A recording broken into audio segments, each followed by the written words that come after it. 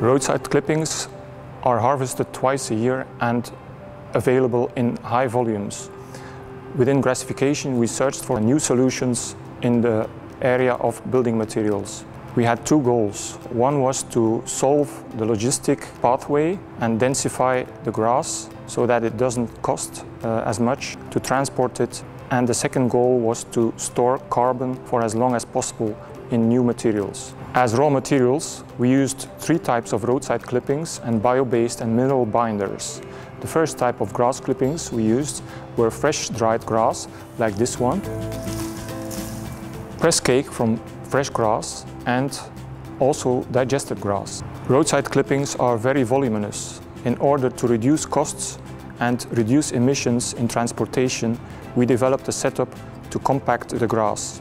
This bale has about 20% of the volume of the original pile of grass clippings. Our roadside clippings contain different fractions of fibers. We have a straw fraction with long fibers, a middle fraction, pulpy, and a dust fraction also containing sand and minerals. With these different fractions, we set up experiments to produce fiber boards, for which we used different types of bio-based binders. We started with small samples, like these, which we pressed on the panel press, which then we upscaled to a slightly larger size. The first boards were not compact enough and too lightweight.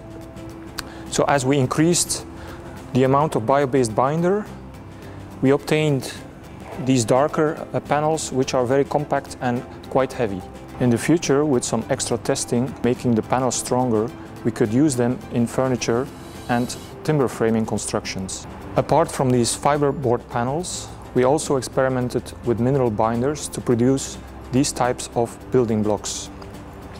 For this, we used chalk or cement, which is a mineral binder, different types of grass clippings, fibers, and also we added in some experiments hemp shives. We put this with water, we mixed it, and we put it in these molds to produce, after some time, these building blocks. All our prototypes will be integrated in this demonstration construction. It's a timber framing construction in which all the materials we developed have been integrated. In order to increase the strength and upscale the size, we will experiment with other types of plant material, like these hop stems.